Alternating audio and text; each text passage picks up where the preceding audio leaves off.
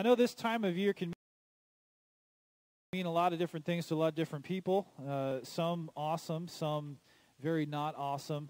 But I'd like to invite all of us, regardless of the attitude we might normally approach Christmas with, let's focus on Jesus. Let's take a couple weeks and remind ourselves that even if this is a bad season for us this year, imagine what it would be if Jesus hadn't been here and not given us the reason to be celebrating this. So I encourage you, I don't want to make light of any troubles you are having, but I encourage you, even in the middle of that, join the people that are rejoicing and say, I'm setting my face toward Jesus. I'm going to stay positive because the Holy Spirit's been in me, and it's always better with Him. So we're going to push forward in that direction and spend a couple of weeks just celebrating this time and what it means that Jesus is here with us. Father, thank you for sending your Son to become a human being, to be one of us, so that He could do for us what we can't do for ourselves, to bring us freedom and life, to pay for our sin, to die in our place. And Lord, we're just so grateful for that, that it didn't stop there, but that He rose again, and He's seated at your right hand, and the Holy Spirit's with us today. And it just, all of that is wrapped up in this time that we celebrate at Christmas time, the goodness of our God to draw near to us. And so we just celebrate that today, and we say thank you, Lord. Amen.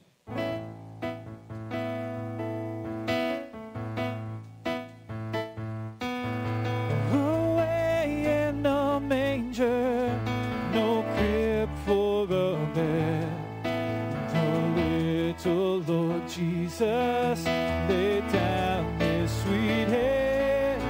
The star in the sky looked down where He lay.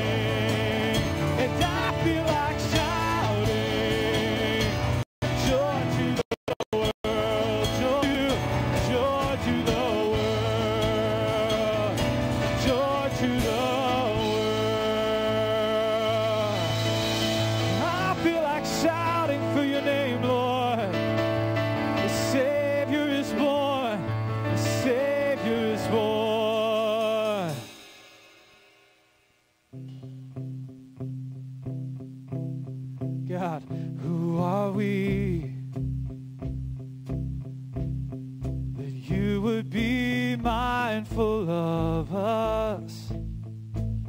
What do you see? It's worth looking our way.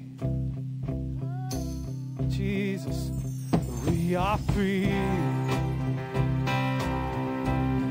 in ways that we never should be. Sweet release from the grip of these chains.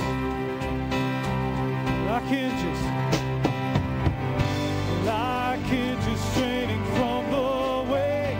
My heart no longer can keep from singing. All that is within me cries for you alone. Be glorified, Emmanuel. God with us. My heart sings a brand new song. My debt is paid. These chains are gone. Emmanuel, God with us. Don't you know our hearts don't deserve your glory, but still you show a love we cannot afford. Oh, like hinges straining from the weight. My heart no longer can keep from singing. All that is within me cries for you alone. Be glorified, Emmanuel, God with us. Oh, my heart sings a brand new song. The debt is paid. These chains are gone. Emmanuel, God with us. Such a tiny offering compared to Calvary. Nevertheless, we lay it at your feet. Lay it before you, God. Such a tiny offering. Oh, compared to Calvary.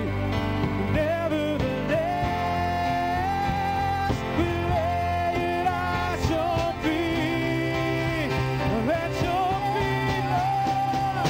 All that is within me cries for you alone. Be glorified, Emmanuel, God with us. My heart sings a brand new song. The debt is paid. These chains are gone. Emmanuel, God with us. Oh, my heart sings. My heart sings a brand new song. And this debt is paid. These chains are gone. Emmanuel, God with us.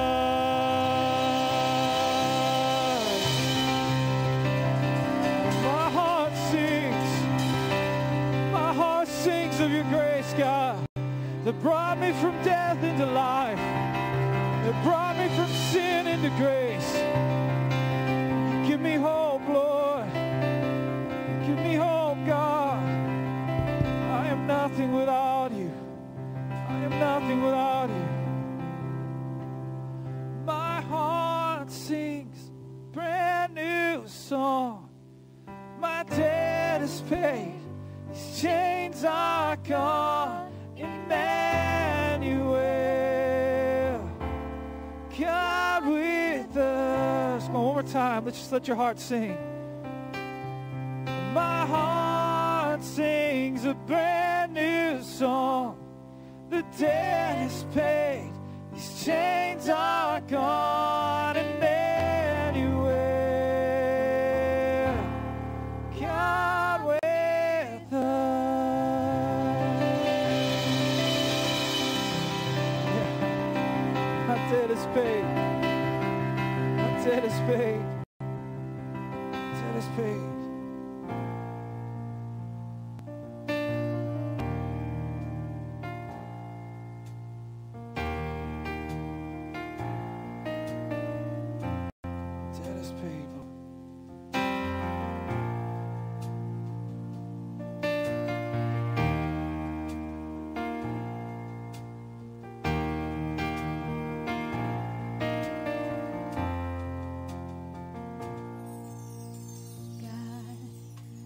Beautiful your holy word that formed the worlds in such goodness.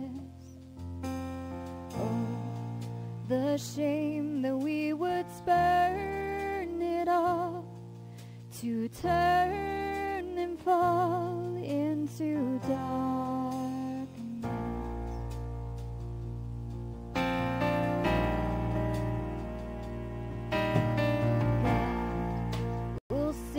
How through your Son you turned this lost and hurt into glory. How when scorned and death you raised him up, his gains becomes a whole world joy.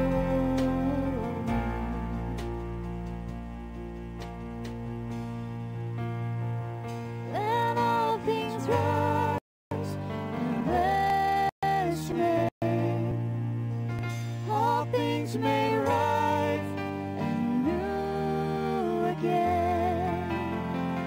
Oh Lord our God, your goodness is free and boundless, is reaching endless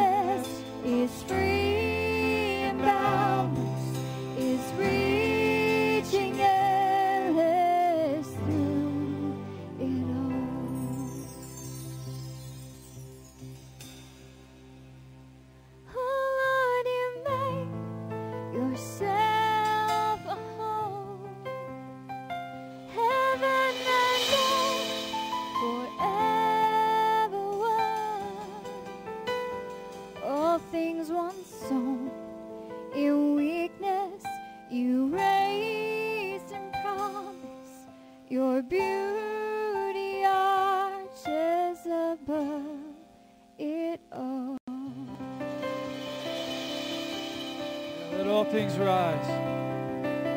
All things bless the name of Jesus.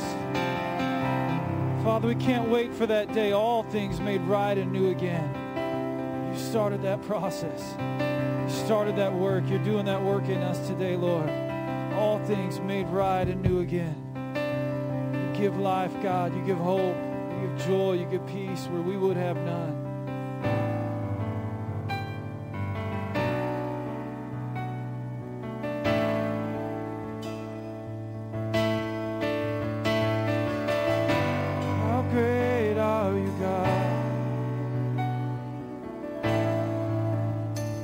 Give him everything in silence. You are love. You bring light to the darkness. You give hope. You restore every heart that is broken.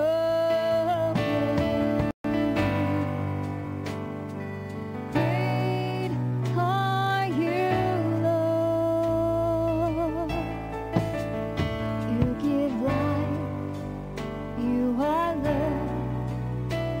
Bring light to the door.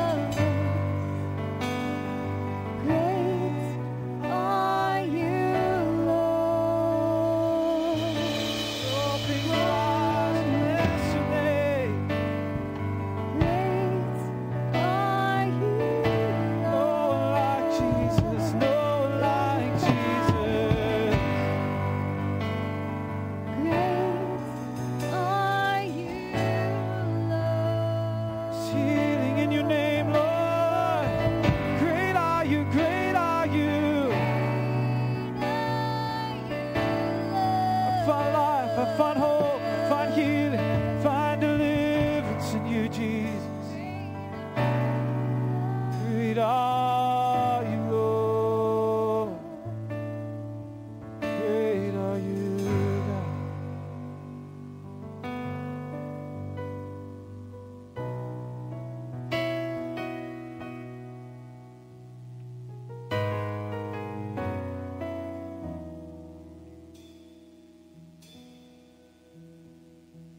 Children weep no more. Hope is on the horizon. Weary world, behold your promised Messiah. Angels, let your song begin. Here comes heaven. Christ is born in Bethlehem. Here comes heaven.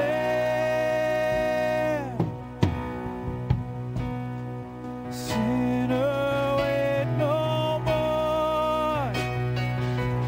Love has broken the silence. Come, let us adore. The Savior is with us. Angels, let your song begin. Here comes heaven. Christ is born in Bethlehem. Here comes heaven. Here comes heaven.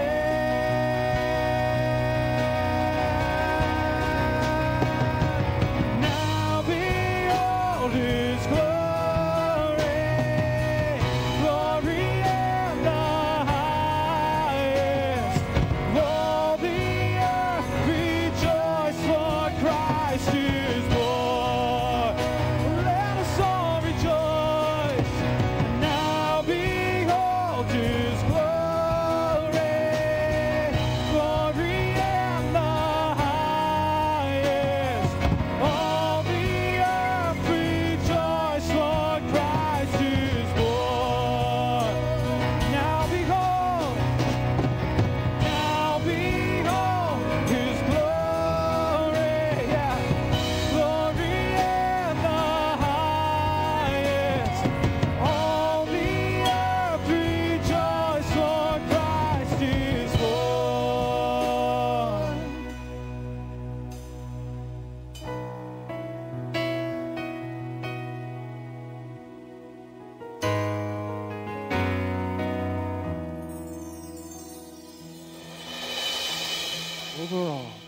Over all who mourn,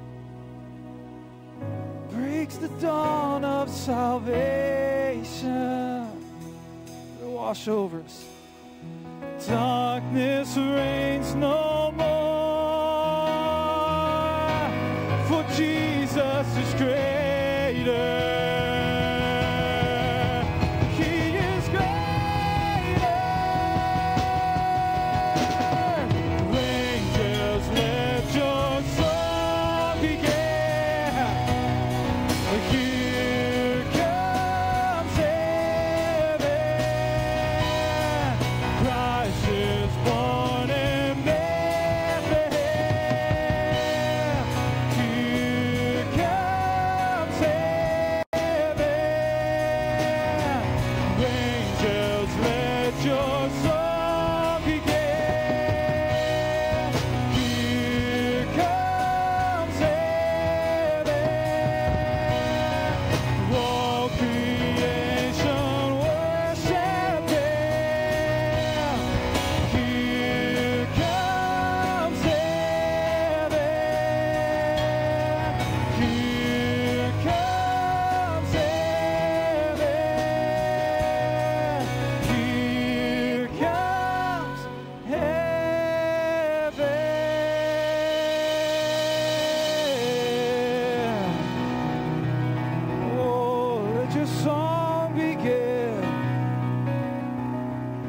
that bridge with me one more time. Now behold.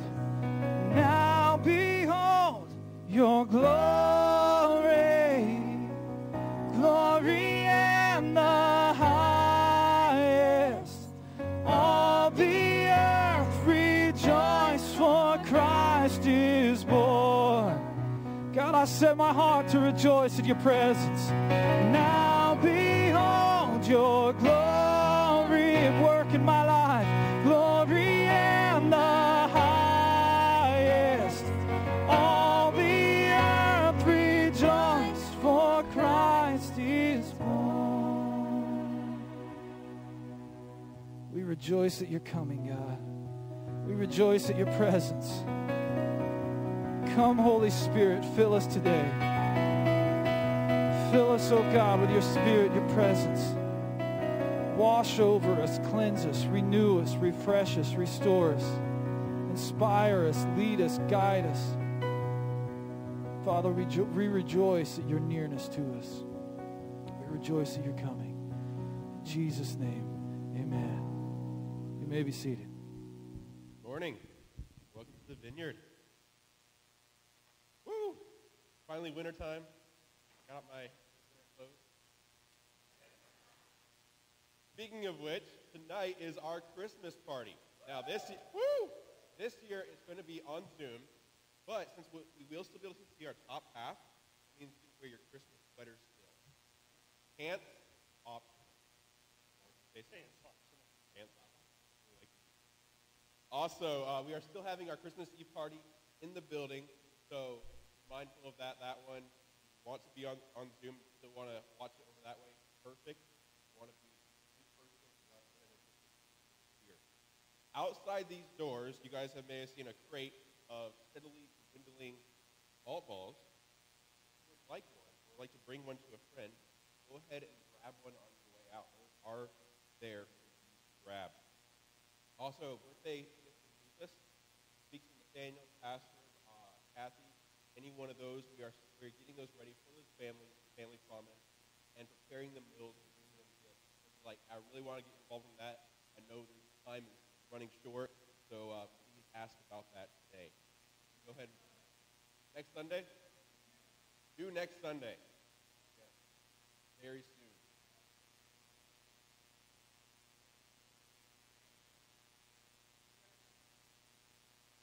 Again, if you have more questions, you can ask Nathaniel after service. I'm going to go ahead and pray for offering. God, thank you for blessing us so much, giving us the greatest gift of all, and showing us what truly matters. Help us to be that meaningful with what we give this year to other people around us. Help us to be you and share that blessing with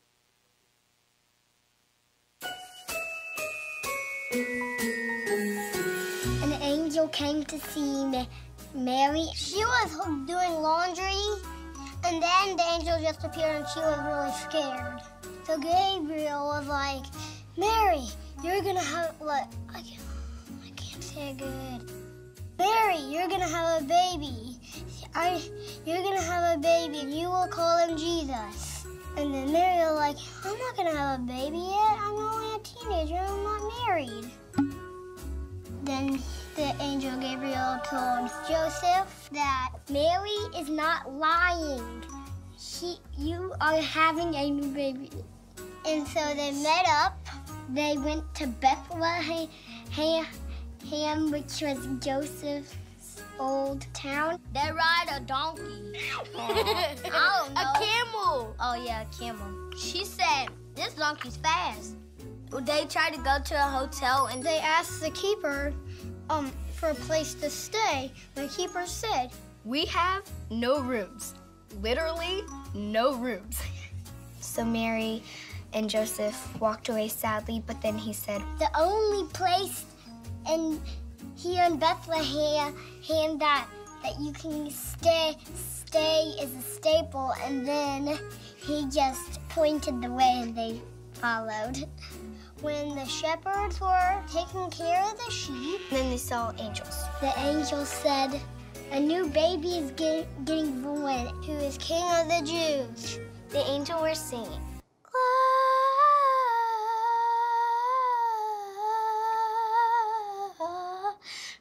Jesus. And then the shepherd said, I think we should go there and meet him. The second, I think, said, yeah, I agree with you. And the other said, yeah, me too. They had to walk through a bunch of grass and bushes, maybe have to camp out a night. And then the wise men heard about it. And then a star appeared. We should probably follow that star. It's pointing down to the barn. So maybe we should follow it. Maybe. So the wise men went to Jesus. They gave them gifts. A stuffed animal, like a hippo one, that I have at home. Some diapers, and some wipes, and some milk, some shoes, some Jordans. Gold ring and Latimer. And I don't know how it would survive in that barn. Too stinky, too crowded, and ugh. I think he probably pooped because the room was very smelly. Thank you for coming.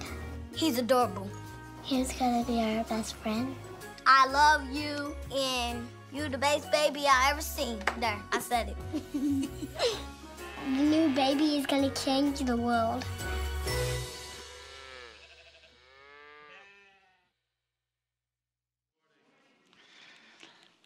I decided to do a couple messages on Christmas carols this Christmas. As you can see in your outline, the Christmas carol for this week is Away in a Manger. And as a little background, this song was first published in a Lutheran Sunday school curriculum in 1885, and nobody knows who wrote the lyrics. Some people claim that it was Martin Luther, the father of the Reformation, but most historians say there's no evidence at all to show that he wrote it. And so there's a mystery as to who wrote the lyrics. But it's no mystery at all that this has been one of the most loved Christmas carols for decades and decades. There's something about imagining Jesus being born as a baby, God stripping himself of his glory and being born in the lowest place. And by doing that, God shows that no matter how low or humble or weak we may be, we can still receive his grace. There's a phrase that's used over and over again in this song that I want to focus on. The little Lord Jesus. It's repeated several times. Away in a manger, no room for a bed. The little Lord Jesus. Now, here's a question for you. What is the most important word in that phrase? The little Lord Jesus. Obviously, it's not the, so there's really three words to choose from. The most important word is not little.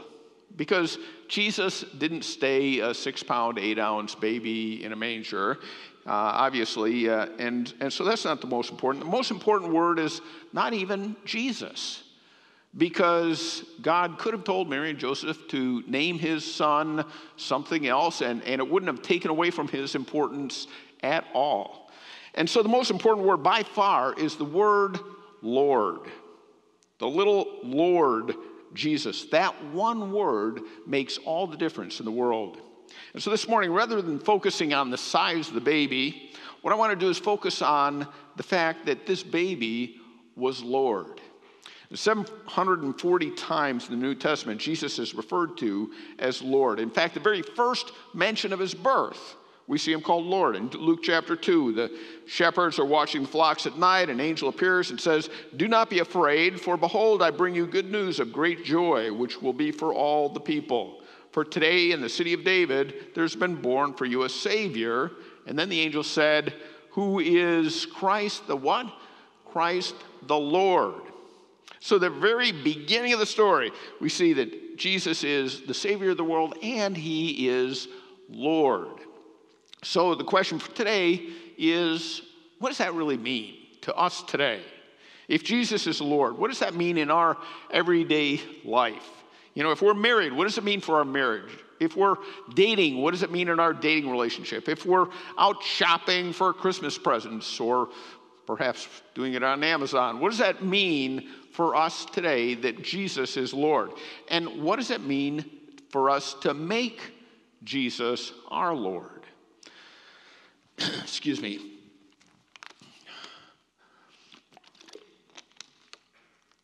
Most of you know that the New Testament is translated from Greek, and the original Greek word that we see translated as Lord is the word kurios. Anybody curious what kurios means? This word kurios means the supreme authority, the king, the ultimate controller. Now, I can imagine for some of us that, the word ultimate controller might not be a positive image for us, because if Jesus is the controller, that means that I'm not, right? It means that you don't get to control your own life. And that's the problem, because all of us want to be in control, right? Thankfully, I don't have a problem with that at all. I don't have a problem with being a controlling person. As long as everything goes my way and everybody does what I want, I don't have a problem with that at all. Oh, okay, maybe I do have a little problem. I want to be in control just like all of us do, right? We all want to control things in our lives.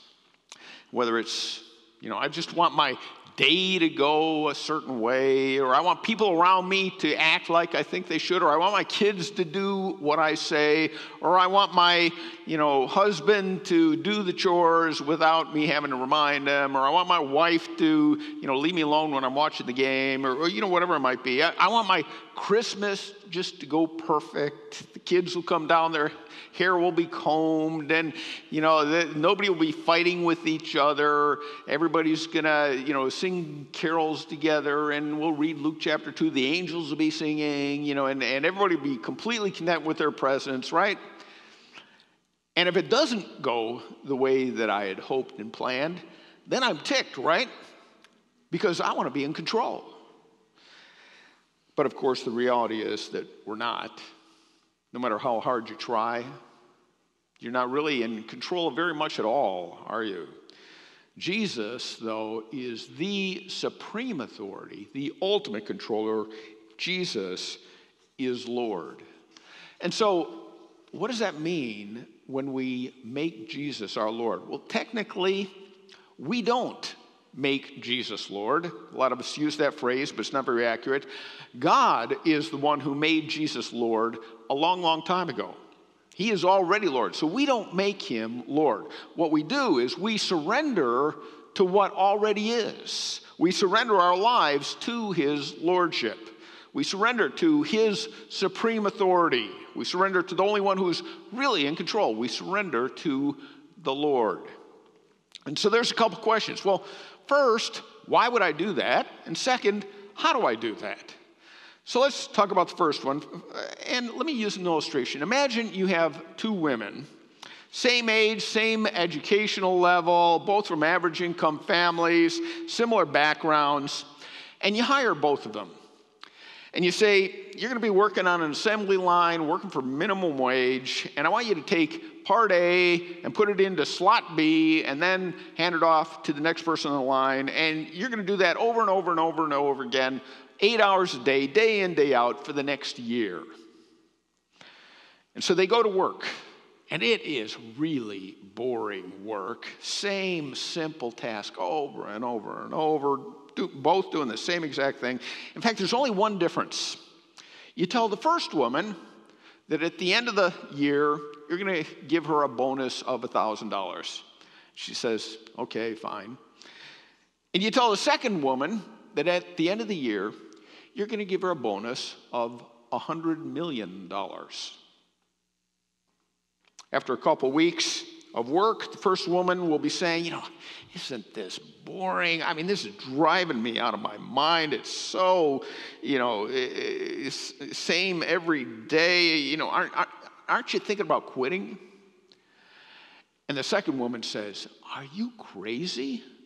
This is the best opportunity I have ever had. I am so blessed to even have this job. I can't believe I was chosen for it. I'm singing and whistling while I'm working because I'm so happy.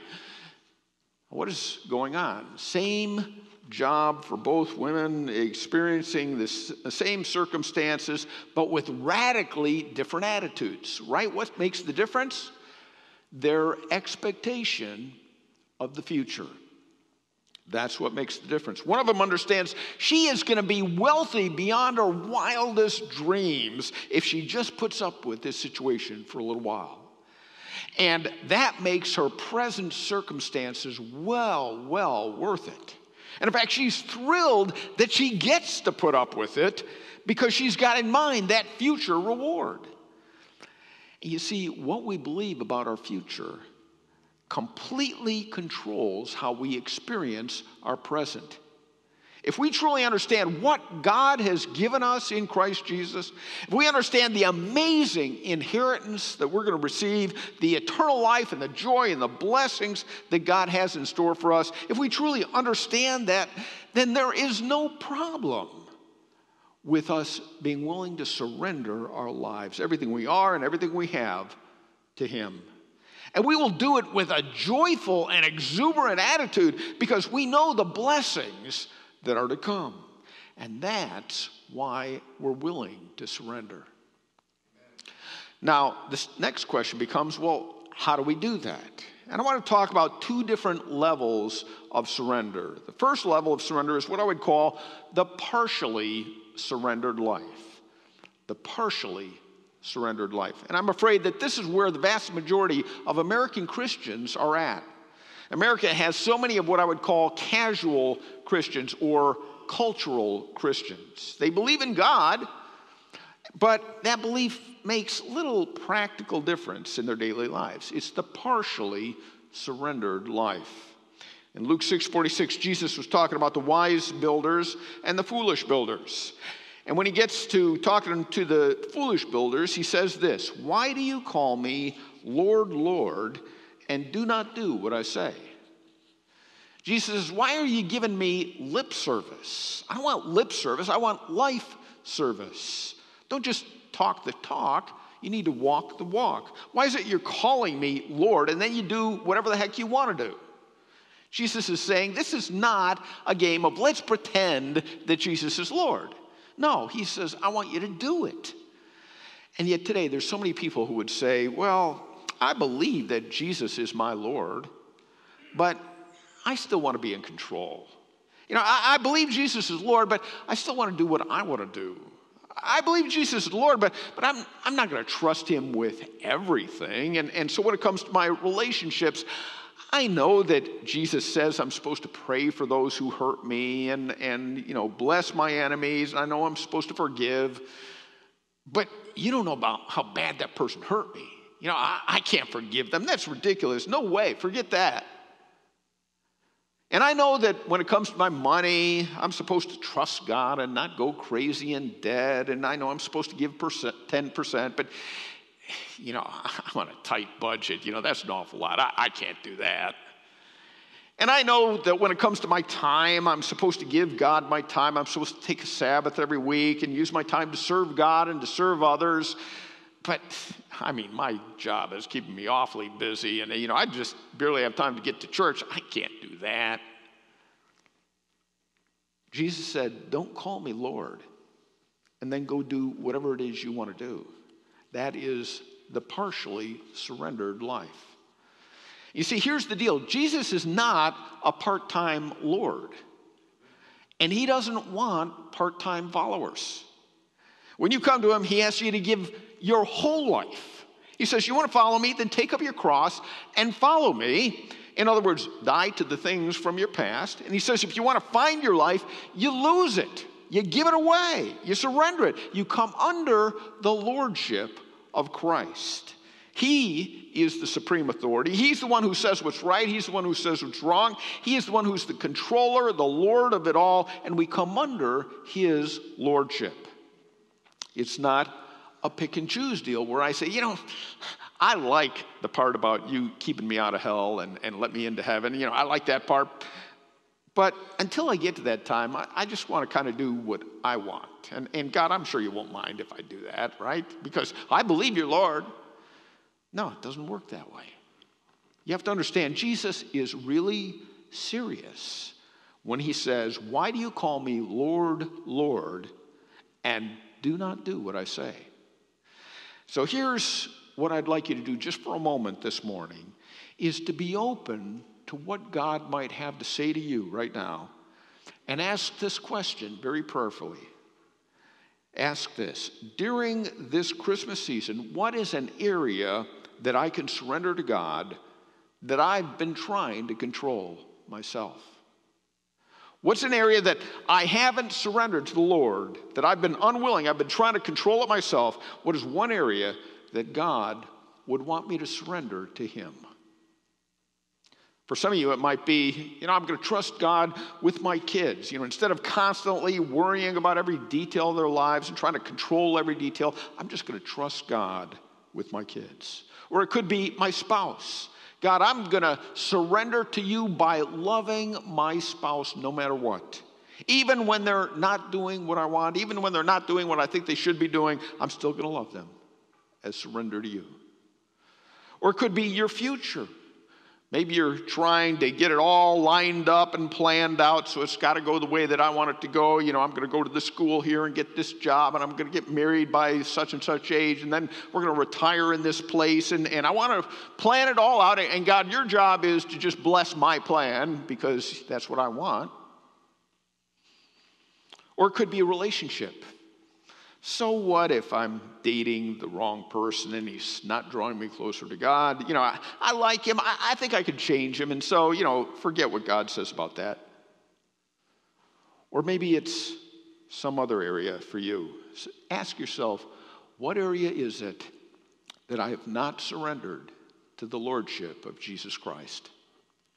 You see, Jesus is not a part-time Lord, and he doesn't want part-time followers. Let's talk about another level of surrender. If you're taking notes, this is on your outline, the fully surrendered life. Not partially, the fully surrendered life. Surrendered to the Lord, the Kurios, King, the Creator.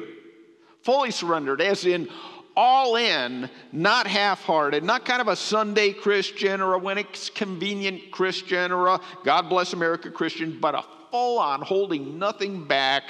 My life does not belong to me, but belongs to him. That kind of commitment.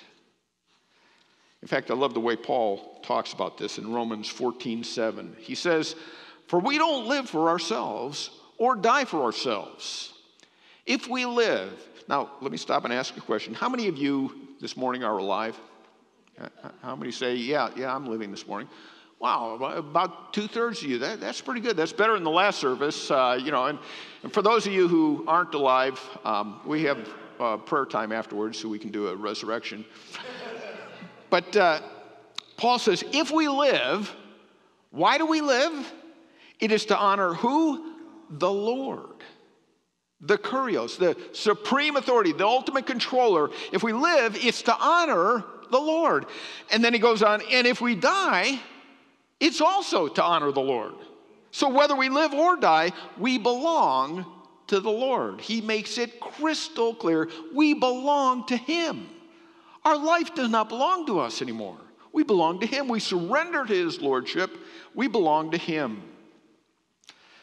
It's a little bit like 37 years ago, I got an engagement ring and I gave it to Kathy. And when I gave it to her, I said, will you marry me? And I had it all planned out how it was going to go. In my mind, it was going to go like this. I looked deep into her eyes and I said, Kathy, will you marry me? And I was sure that she was going to be overwhelmed with joy and she was going to immediately shout to the world, yes, yes, of course I'll marry you. This is my dream come true. That was my plan. It actually didn't work out that way. What actually happened was she was caught by surprise. I hadn't really expected it, and she wasn't sure what she wanted to answer, whether she should say yes or no, and she had to think about it for a while. Fortunately, she thought pretty quick, and so it only took a minute or two, and then she said, all right, I guess I'll marry you. This was not like the huge affirmation that I was really planning on, but at least she came up with the right answer. And looking back, the important part was not how long she had to think about it. The important part was that I gave her a ring that night and she accepted it. Now, question, how much did that ring cost her? It certainly cost me something, but how much did it cost her? Well, the answer is zero, right? Because I gave it to her. It was a free gift. I didn't say, you give me $15 and I'll give you this ring. No, I gave it to her, right? And so as a free gift, it didn't cost her anything. But when she decided to accept that ring, how much did that cost her? It cost her everything at that point because she committed to marry me. And 10 months later, as we stood before God and before a pastor at the San Diego North Island Navy Chapel, and we said vows to each other, she gave her life to me and she promised to be with me always and to belong to me just like I belong to her. And so the ring didn't cost her anything to buy, but when she accepted it, it cost her everything because she gave her life to me, just as I gave my life to her. Same thing with Jesus our Lord. When Jesus shed his blood on the cross for you, he offered you a free gift, salvation. And salvation is free. You cannot buy it. It is not by works so that no one can boast. It's a gift of God given to you. Salvation costs you nothing. But when you say yes to it, it costs you everything because you give your life away. You no longer have rights to your life from that point on. You belong to God. You surrender to his lordship. You are no longer the controller or the Lord of your life. Jesus is. You see, Jesus is not just the little Lord Jesus away in a manger, and he's not just the Lord Jesus on a cross dying for you. He is the soon returning, conquering, ruling, reigning, supreme authority, ultimate controller of the universe, King of kings, and Lord of lords. And he is not just fooling around when he tells us, don't just say, Lord, Lord, and then do whatever you want. Because if you're a Christian, your life doesn't belong to you anymore. It belongs to him. Now, why is it so hard for us to fully surrender to Jesus our Lord? Let's look at a scripture that you're probably all familiar with. It's Proverbs 3:5, very well-known verse. It says, trust in the Lord with all your heart and lean not on your own understanding, but in all our ways submit to him, and he will make our paths straight. The word submit actually doesn't fully capture the full meaning of this passage. And let me show you why. In the Hebrew language, the word that's translated submit is the word yada. The meaning of yada is actually to know. In fact, it is the same word that was used when Adam and Eve knew each other at the beginning of the Old Testament. It's the word for an intimate relationship of knowing each other deeply and fully. And so this verse, Proverbs, would better be translated, in all your ways, know him closely, know him intimately, and he will make your paths straight. And you see, the reason that many of us don't surrender fully in some area of our lives to the Lordship of Christ is because we don't know him closely. We don't know him intimately in that area of our lives. To really know him is to love him. To know him is to trust him. To know him is to surrender to him. When you know him closely, you know that he is ever present, that he is all-knowing and all-powerful, that he is good in every way. And to know him is to surrender to him because you know that he is the reigning, ruling, supreme king. But at the same time, you know also that he is a relational God who even calls himself Emmanuel, God with us, because he wanted to reveal himself to us. In fact, that's the reason he sent Jesus as a baby in a manger, so that we can see him, so we can know him, so we can relate to him, so we can have a love relationship with him. It's all about relationship. And in fact, when somebody asked Jesus, what's the most important command? What did he tell them? It was about relationship. He said the most important command is to love the Lord your God with all your heart, with all your mind, with all your soul, with all your strength. It's about relationship.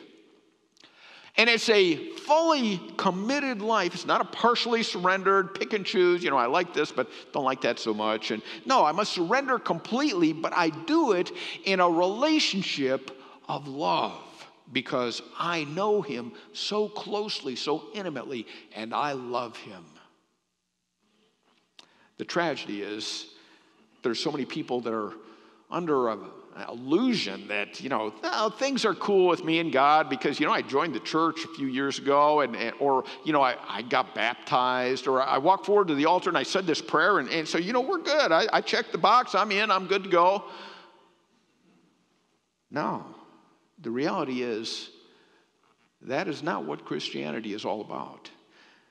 The gift of eternal life may not cost me anything, but my only reasonable response to it is to give my whole life. And if I am not giving my whole life, at some point I have to ask myself the question, do I really know Jesus? Do I really know him at all? Jesus said in Matthew 7:21, not everyone who says to me, what? There's our phrase again, Lord, Lord. Oh, yeah, Jesus is my Lord. I even got a bumper sticker on my car. Jesus is Lord. Not everyone who says to me, Lord, Lord, will enter the kingdom of heaven, but only the one who does the will of my Father who is in heaven. Many will say to me on that day, Lord, Lord, did we not prophesy in your name, and in your name drive out demons, and in your name perform many miracles? Then I will tell them plainly, I never knew you. Away from me, you evildoers. And so Jesus says, many people are going to tell me, hey, Lord, Lord. Now, by calling him Lord, there is no doubt these are church people. These are religious folks, right? They're saying, Jesus, I believe you're my Lord. I believe you're Lord. I believe all the right doctrines. Not only that, by saying, Lord, Lord, it communicates emotional intensity. Whenever you see in the Bible a name repeated twice, it always communicates an extra level of emotional intensity. For example, King David, when his son Absalom dies, he says, oh, Absalom, Absalom, I wish I could have died instead of you. Or Jesus on the cross, my Father, my God, why have you forsaken me? It's this extra emotional intensity when you see the name twice. So in Jesus' teaching here, these people are saying, Lord, Lord. It's showing there's real emotion behind their words. They're intense. They're zealous about Jesus. Maybe they would even say, Lord, Lord, I fed the poor in your name. I led small groups. It says here, did we not prophesy in your name? And in your name, drive out demons. In your name, perform many miracles. Hey, Jesus, look at all the religious stuff that I did for you. And then Jesus turns to him and says, I never knew you. Wow. That's kind of shocking, isn't it? It's kind of scary to hear that. It's not like he says, well, I used to know you, but then you fell away, you rotten backslider, No, he doesn't say that. He says, I never knew you. There's never been a spiritual connection. There's never been a personal relationship between us. Despite all of your religious activity, you're a tree with bad fruit. Those are kind of shocking words to us, aren't they? Jesus is saying, despite all your talk, calling me Lord, Lord, we're not in a relationship. You gave me lip service, but not life service. We didn't know each other. There's no intimacy. Why? Because you called me Lord, and you didn't do what I said. Your life doesn't reflect my commands. I'd like the worship band to come up. And as they come up, I hope you can see that there is a big difference between calling Jesus Lord and surrendering to his lordship. Big difference. He is not a part-time Lord, and he doesn't want part-time followers. He gave us the free gift of eternal life, and the only reasonable response to that is, hey, God, here is my life back. Whatever you want, not my will, but your will be done. God, I take whatever I've been trying to control and I surrender it to your lordship. I'm going to get to know you better and better and better each day, and I'm going to trust you with my whole heart. I'm going to lean not on my own understanding in all my ways. I'm going to seek to know you intimately better every day, and you will make my paths straight. Let's stand together for prayer. Heavenly Father, I pray today that you would speak to us powerfully, that there would be lives and relationships and families and marriages that are transformed as we surrender to your lordship. Some of you listening right now might say, yes, I really do want to live the fully surrendered life, but I know I have an area that's only partially surrendered. Why don't you just offer that up to God right now as we pray? And God, I surrender that area to you right now. I confess that I've been partially surrendered in this area, but I don't want to be. I want to be fully surrendered to you. And so by faith, God, I give this area to you right now. Others of you here may recognize that while maybe you've been around church for a while, you recognize that you really don't know God as closely as you should. You don't have a growing relationship with him, but you want to. And so you can just pray with me. Jesus, I want to surrender to you. I want to know you more and more closely and intimately each day. Would you transform me? Would you fill me with your Spirit? Would you help me to surrender every area of my life to you, starting today? I pray this in Jesus' name. Amen.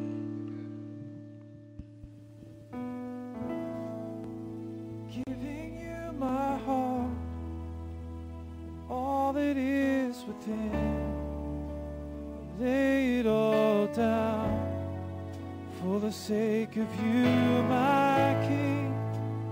Giving you my dreams, laying down my rights, giving up my pride for the promise of new life.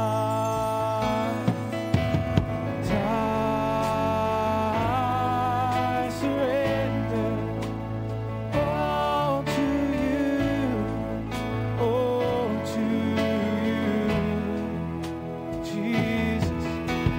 I surrender all to you, all to you.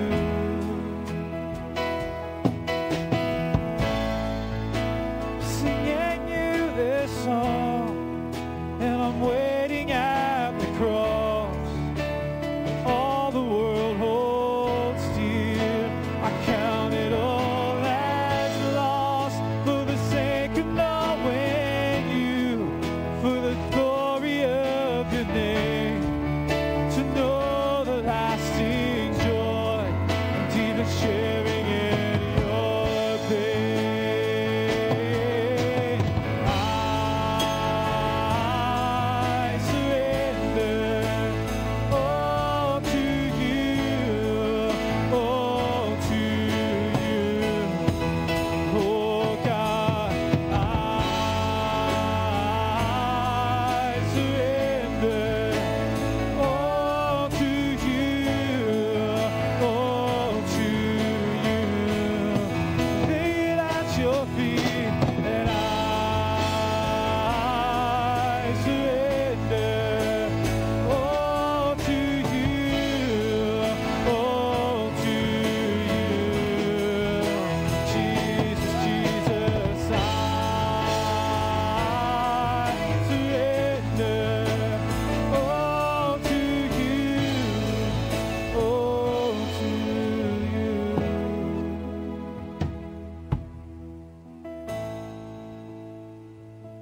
Render all to you, lay it at your feet, God. Be near me, Lord Jesus. I ask thee to stay close by me forever and love me, I pray. Bless all the dear children, thy tender care. Fit us for heaven to live with thee there. Get us fit for heaven, God. Stay close. close by our side and hold us close to yours. Lord, I pray that this week would be a week where we see those moments where we can make you Lord in our lives, follow you as Lord in our lives. Work on our hearts, God. Wake us up where we've been asleep. Open those places where we've been closed, Lord. We want to hear your voice and follow. In Jesus' name, amen. Amen. We have prayer teams over here to your left. We've got as a second Sunday of the month, we have a prophetic prayer team, which is just somebody that listens to see if the Holy Spirit has something he might want to say to your life. And you can take that and pray about it and see if God confirms that on your end. And it can be a great way to hear encouragement from God. And I encourage you to take a moment with them and just spend some time in prayer. Invite the Holy Spirit's presence into whatever might be happening in your life. Let's surrender. Let's let him be Lord, do his job, and we'll do ours. The rest of you have a wonderful, blessed week. And celebrate Jesus a lot this week. Amen.